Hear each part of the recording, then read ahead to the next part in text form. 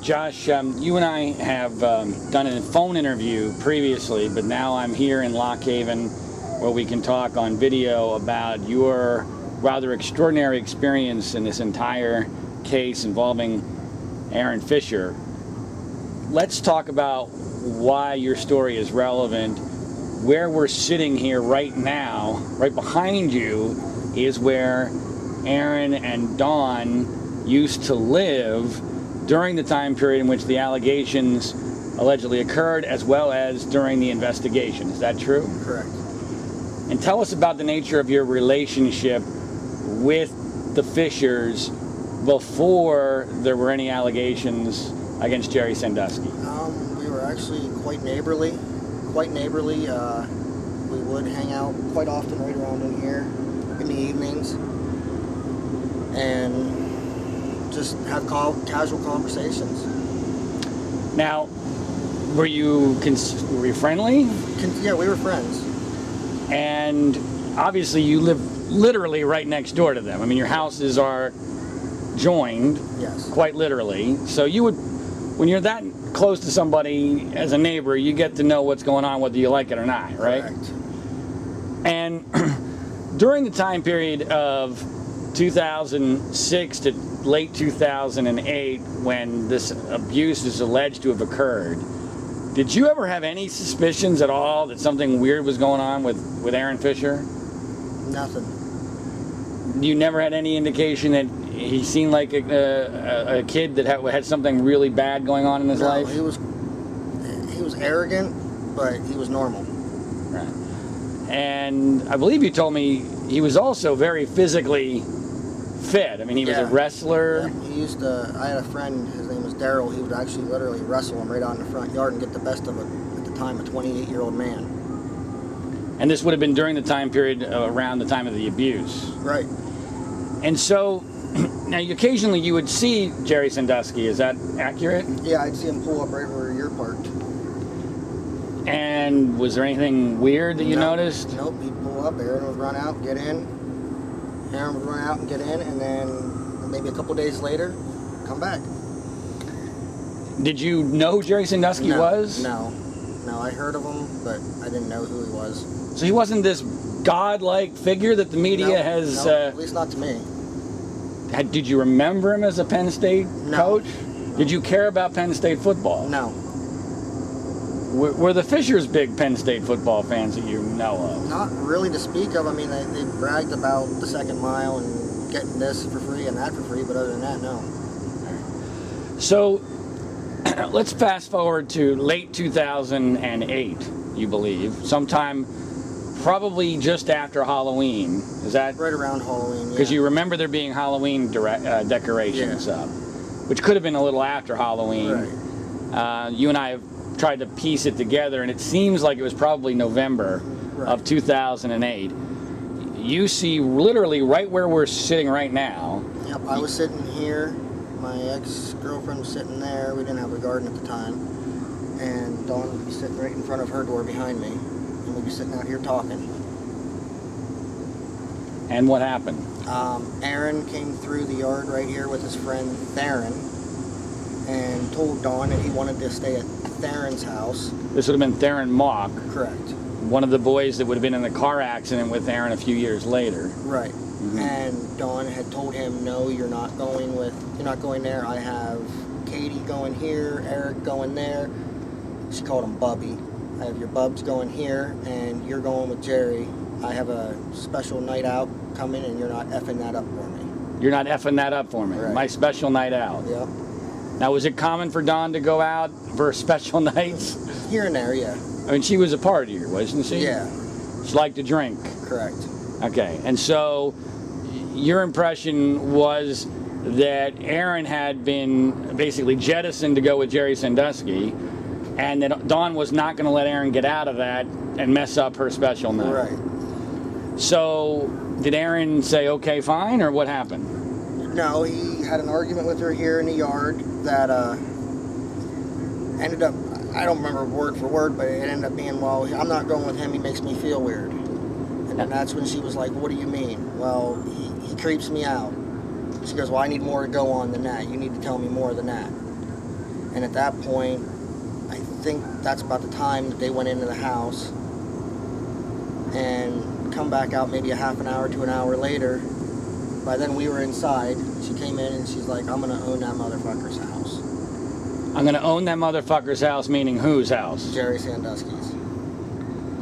And what was your reaction at the time when you heard that? I told her, I said, he was just trying to get out of going. You know, don't you think that he was just saying stuff to get out of going? And how did she respond to that? She said, oh, well, things were said that you didn't hear. Well, it's certainly possible. Right. Except that immediately after this, it takes quite a long time for Aaron to actually allege any sort of sexual activity. Are you aware of that? Right. And during that time period, I've rarely seen him out. So my point here is, let's pretend that your perception was accurate, that Aaron was just trying to get out of a night with Jerry Sandusky, because he was, you know, they'd been together, they'd been going, you know, as friends together for a couple of years, and at this point, Aaron's almost 15 years old, he's into girls, he probably doesn't want to be hanging out with this old guy. That could all be true, and he's just looking for a way to get out of it. It's not working. By the way, they put up this was a longer conversation, right? More than just a couple of seconds. Right. It was a pretty good argument right here. So it wasn't as if immediately Aaron decides, I'm going to pull the he makes me uncomfortable card. Right. It took a while before he finally did that, right? Yeah. So let's pretend that they go inside and he spills all the goods. My mom, he's been sexually abusing me, oral sex and all that. That might make some sense if she comes back out and says... She did tell us that, you know, we didn't hear what was said, but that he's nothing, I guess, what would you call it? There's been touching, but nothing penetrating or all that. So in other words, like inappropriate touching. Yeah. So it was that night that she says that? Yeah. After she says, I'm going to own that motherfucker's house. So that's interesting. Okay, so she admits to you that he hasn't said anything of a quote-unquote sexual nature, but that she's going to own Jerry Sandusky's house. Correct.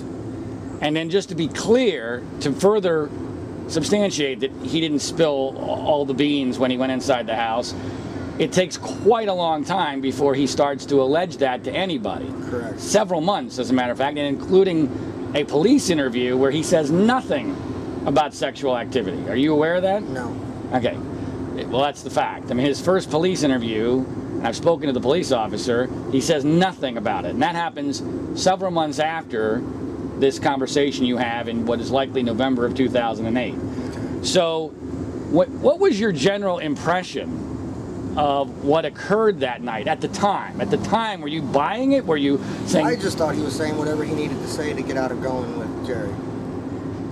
And in retrospect, do you see this as the genesis of this entire quote-unquote scandal? That this is the moment that the snowball begins? I didn't see that at first, but now I do. And why do you see that now? Well, after reading a little bit more into it, I see that, you know, he's the one that started the whole thing, and that the other accusers just followed suit with him. And do you believe that he was telling his mother that night that he had been sexually abused by Jerry Sandusky? I don't think he was saying he was sexually abused. That just that, you know, that some touching went on and that he felt creepy.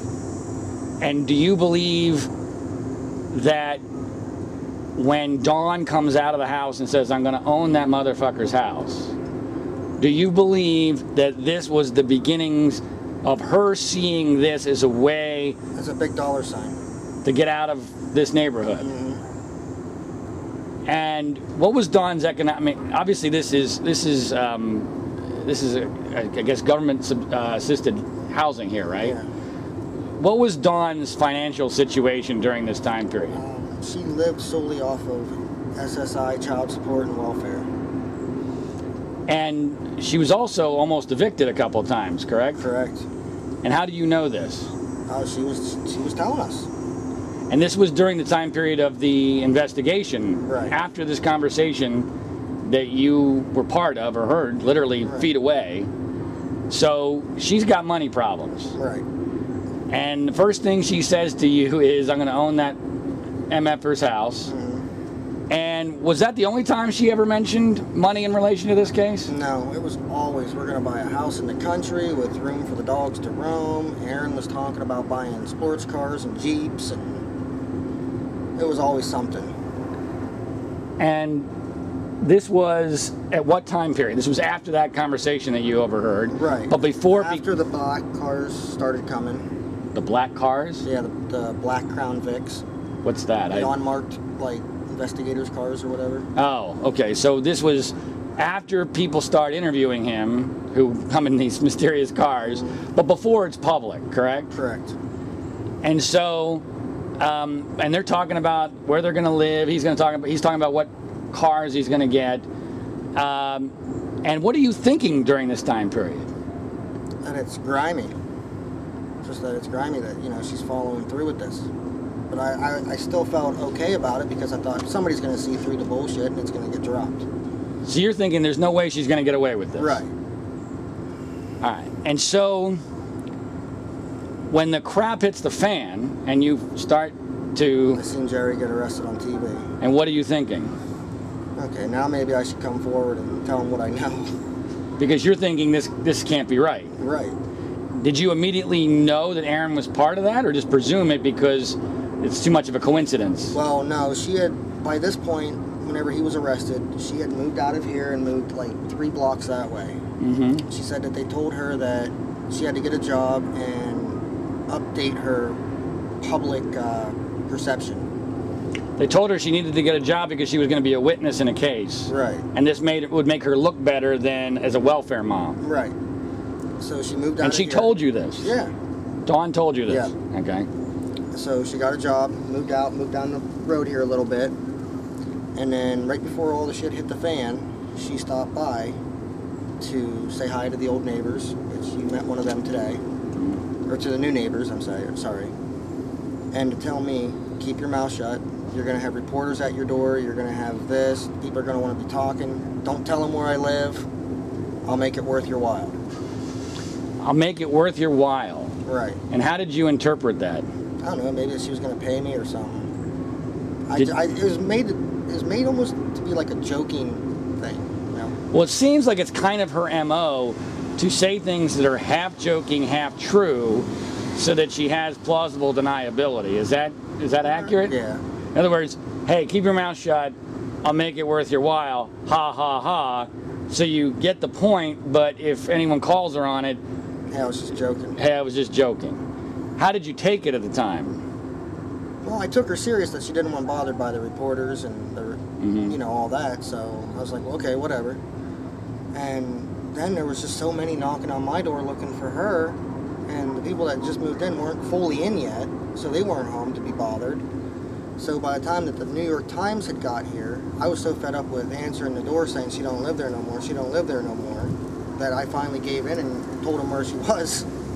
Now, the New York Times reporter interaction with you is very interesting because you get quoted in a story about Aaron Fisher, among other people, that is a very sympathetic article towards Aaron Fisher. Okay. And in fact, you're quoted in a way that seems to bolster the narrative that Aaron was telling the truth, because you indicate that you had seen some golf clubs that Jerry had given to Aaron, and that's the only thing that the New York Times seems to be interested in that you said. Right. I had said to the New York Times that he was bragging about getting all these free things, and he's like, I even got a brand new set of golf clubs, and I don't even play golf. That's what Aaron had said about Jerry. By the way, my understanding is they were not brand new, but okay, whatever. But the point is, that's how you were quoted in the New York Times. I even told him, I said, I think this whole thing's bullshit. You told the New York Times you think the whole thing is bullshit. Right. Did that appear in the article? No.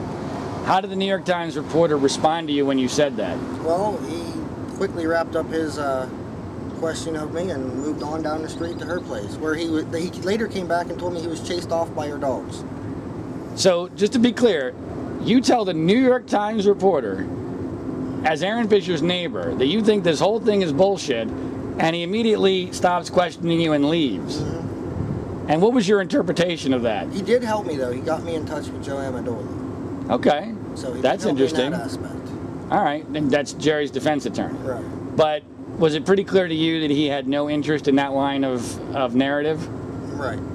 He was not interested in that element No. of the story. No. So, He was more interested in something about a track coach or something. well, he did actually speak to a track coach. Okay. And that's a whole nother interesting element of that story, because that track coach got fired because allegedly he got too close to Aaron Fisher. And I'm a little mystified as to how the New York Times decided to take the slant on that they did, but I'm mystified by a lot of things in this case. So let's go back to your situation. So the New York Times reporter gives you Joe Amendola's information. You contact Joe Amendola, correct? Mm-hmm. And what happens then? He said, I'm a little busy. Well, no, the first couple of times I called, I got an answer machine, and then I finally got a response back from him. And at that point, he was too busy dealing with the case, but he said he was going to send out an investigator, or his private eye or whatever. And that's who I had met with. I can't remember the name of the guy, but so I gave him all the information. And then I heard back from Joe a couple of times. I even told Joe over the phone the entire sequence of events. And oddly enough, I wasn't even asked half the stuff in court. And I told Joe the only way I was going to court is if I was subpoenaed. And they actually subpoenaed me. So you get subpoenaed, and we'll get back to Joe Amendola in a minute. What happens between the time that you get subpoenaed and the time you actually testify in this case? My car got keyed and tires got slashed. Do you remember how soon it was after you got subpoenaed? Less than a week. Less than a week after you get subpoenaed, your tires get slashed and your car gets keyed. Right. That was my Caliber, my Dodge Caliber. Did you have any doubt at the time that those two events were connected? I didn't have any problems with anybody else. So you presumed that this had to be Right. Aaron Fisher or someone close to him. Right. Did you do anything about it? I just called the police and I had no proof, so I had to be dropped. Did you tell them that you suspected Aaron Fisher? Yeah, but like I said, I had no proof. With no proof, there's Okay. nothing that can be done. Well, it's an amazing coincidence, Yeah. obviously. So we go on now to the trial, and you don't meet Joe Amendola till the day of your testimony, correct? I don't meet him face to face until that day. And you told him about the conversation that you witnessed where Aaron says to his mom, he makes me uncomfortable, I don't want to go out with him. Right. And everything that transpired after that, the whole business of, I'm going to own that motherfucker's house. And does Joe ask you about that at trial? Nope. He told me, he says, just answer what I ask and what the prosecution asks. That's it. We'll get back to that later. And were you shocked when Joe never asked you about that when you took the stand? When I took the stand, no. I thought that he had something bigger in mind, that I'd be getting called back to the stand. But I never ended up getting called back. Next thing you knew... It was over. He was guilty. Off to jail he goes. Were you shocked? Then I was, yeah. Because you felt like, wait a minute, I was right here at the beginning of this whole thing. But then I thought, well, maybe it wasn't all of Aaron's doing it. Maybe it was the other guys, too. Well, I think a lot of people thought that, but do you now understand the significance of Aaron's story? Right. Which is what? That he's basically the start, the keystone, the entire thing. Right, because for 2 years he's the only accuser, and he's used by the prosecution to get to other accusers after a very long investigation that resulted in nothing. All right, so let's go back. So Joe Amendola doesn't ask you any of the key questions that you're expecting. In fact, I think it's a very short testimony you give, correct? Yeah, really short. And you thought fairly insignificant. Yeah. So let's talk about how the prosecution handled you. You also met with Joe McGettigan. Yep. He was the prosecutor on the case, and he brings a police officer, right? Yep. So he and a police officer interview you. By the way, how did you feel about the fact that a police officer was there when he interviewed you? It was kind of intimidating. Did you feel like that was the purpose? Yeah. That you would be intimidated? Yep. So this prosecutor, Joe McGettigan, and a police officer interview you, and what did you feel like was their objective in interviewing you? To either get me to change my story or to think differently. And how did they do that? Through making it seem like there was two different ways I could have looked at it. And so they were basically trying to give you alternative scenarios for what you had perceived. Right. Did you feel like they were trying to manipulate your position on this case? Yeah, a little bit. Just give me your sense of Joe McGettigan. He seemed pretty snakish. He seemed like a snake. Yeah. Why did he seem like a snake? That's just how he came off to me. In what way? What did he do? What was the intimidation method? Couldn't it also be correct that this happened, that happened? Just trying to get me to change my entire way of thinking of it. Did that work? No. In retrospect, I mean, if you felt that way at the time, do you feel more strongly about that now, less strongly? I mean, what is your perception of that? Equally opposed to the guy. Because you think that he saw you as the enemy, as opposed to just trying to figure out what the hell what happened right. here. Because the prosecutor's job is supposedly to get to the truth, regardless of whether it's for the prosecution or the defense. Right. But you didn't feel that was what he was trying to do. I think he was just trying to evaluate me to see how much of a threat I was. And going back to Joe Amendola, I mean, I like Joe Amendola. I think he was under very difficult circumstances and under a lot of stress. But your story doesn't paint him in a very good light. Do you feel as if Joe deserves some blame? I think he dropped the ball. And why do you think he dropped the ball? Well, I wasn't asked half the questions I thought I should have been. And had I been asked those questions, I think a little bit more doubt would have been put in some people's minds. What kind of questions do you wish you had been asked? What did you witness that night? What did you hear? You know, those types of questions. Not, do you know Dawn? What kind of person do you think she is? Is she a good mother? And did they even get to the financial elements of Aaron talking about what cars he's going to buy? Yeah, they said, well, what kind of statements has Aaron made? And I said about he'll have a fast car and a Jeep. And then what did Dawn say? Also have a big white house in the country with a fence with room for the dogs to roam. That was it. By the way, how has it turned out? He's got his sports car and his Jeeps, and she's got her house with room for the dogs to roam. And a Porsche, too. And a Porsche now. All right, we'll get to that more in a second. Let's go back to the original night. Because in the book that Aaron and Dawn and their therapist write, they tell a tale that doesn't seem to jive with your version of what happened, okay. Where they say that immediately they went on the computer to check Megan's Law website to see if Jerry was a sex offender. They did do that, not that night though. They did not. And they also didn't... Not that I'm aware of anyway, because she was over here asking to use my Wi-Fi. Right, because her computer wasn't working, right? She didn't pay the bill. She couldn't pay the cable bill to get the internet. Okay. So she was using what little bit of network she had on her BlackBerry, and then, of course, borrowing my Wi-Fi. Okay. So at least the night that this all allegedly came to light to her, that did not happen, and you know it because they had to come to your house. Right. Because you had internet and they didn't. Right.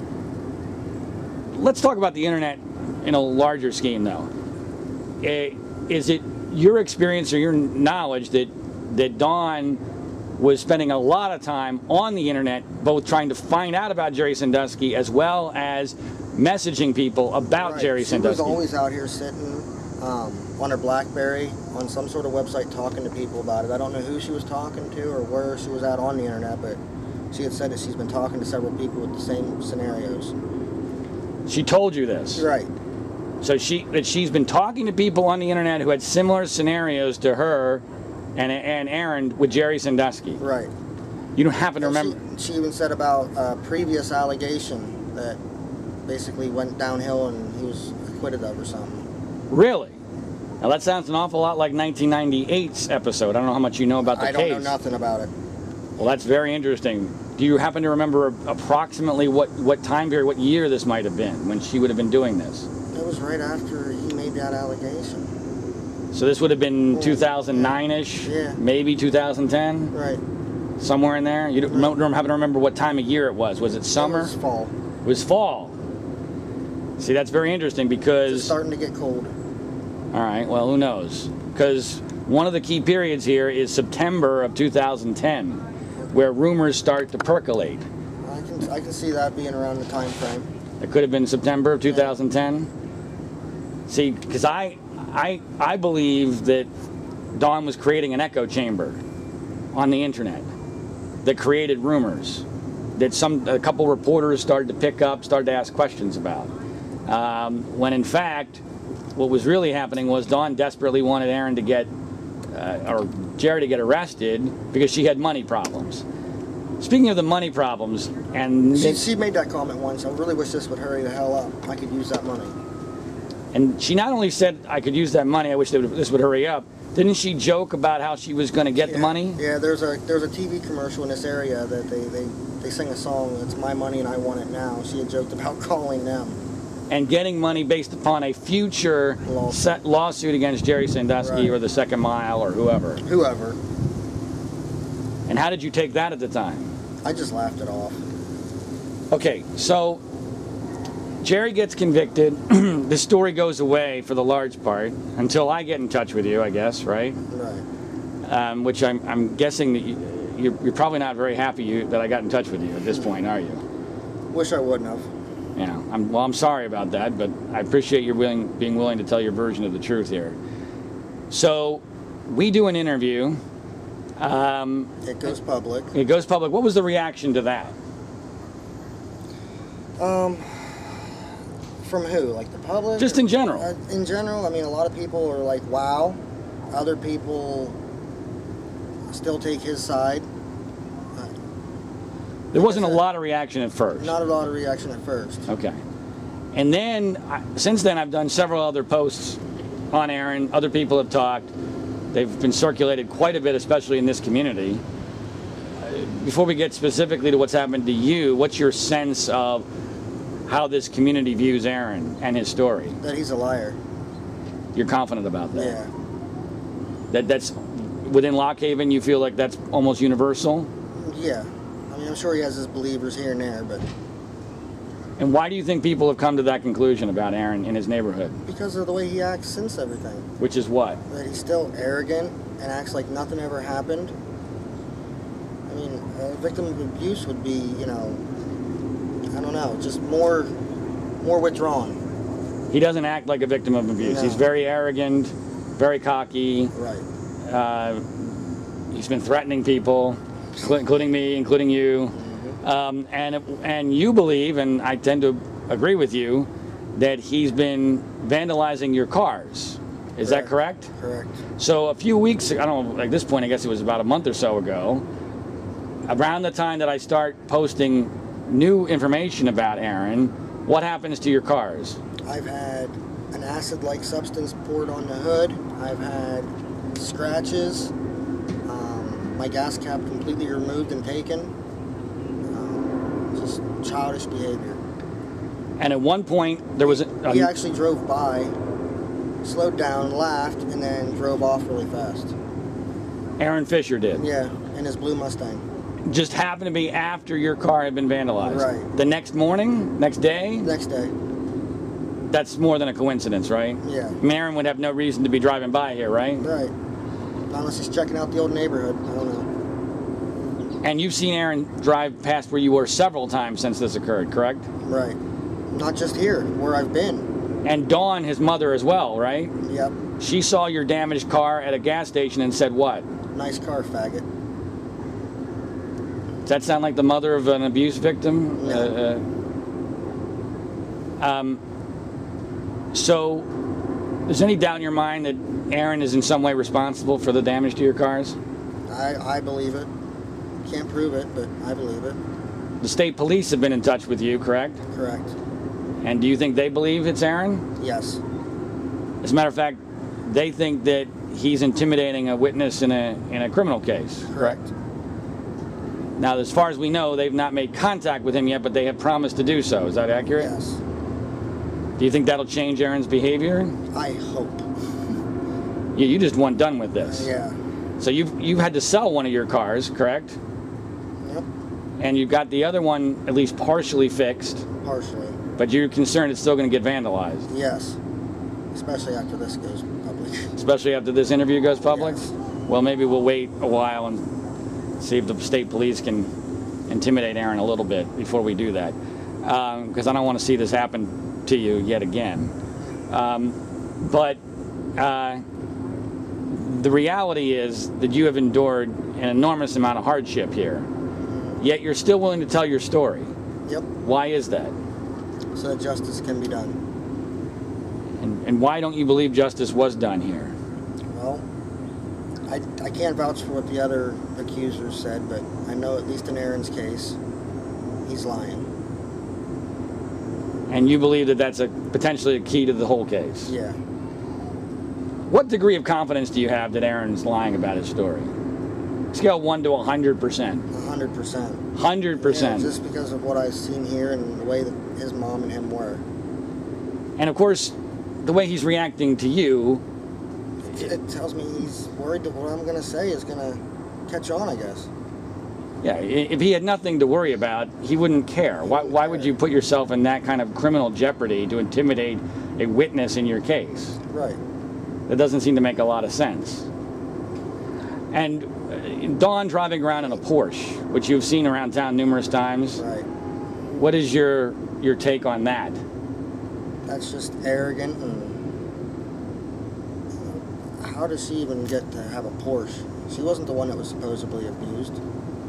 Well, not only was she not supposedly abused, let's pretend that Aaron's story is correct for a second. So for 3 years under her watch, while she's going out drinking, she's feeding her son To a predator. to a predator, and a few years later, she's so guilt-free, she's willing to drive around in a pretty nice Porsche. Right. Does that make any sense? No. I mean, what mom, you got a lot of kids, you're a dad, what mom or dad, but especially a mom, if everything was true, You wouldn't do that. There's no way. The other thing that I've always found interesting is her reaction to me. If you're that mom, right, and someone's telling you you weren't the worst mom in the world, you didn't let your son get abused for 3 years under your watch while you went out drinking, wouldn't you want to find out at least what I'm saying? Wouldn't you? I mean, you would want what I was saying to be true. Right. Instead of attacking me. Didn't that make sense? Yeah, but if what you're saying is true, then her money goes bye-bye. Well, in an ideal world it does, but we don't necessarily live in that world in this case, because this case is totally different. So, is there anything else that you think people need to know about this situation, your relationship with them, what you've witnessed?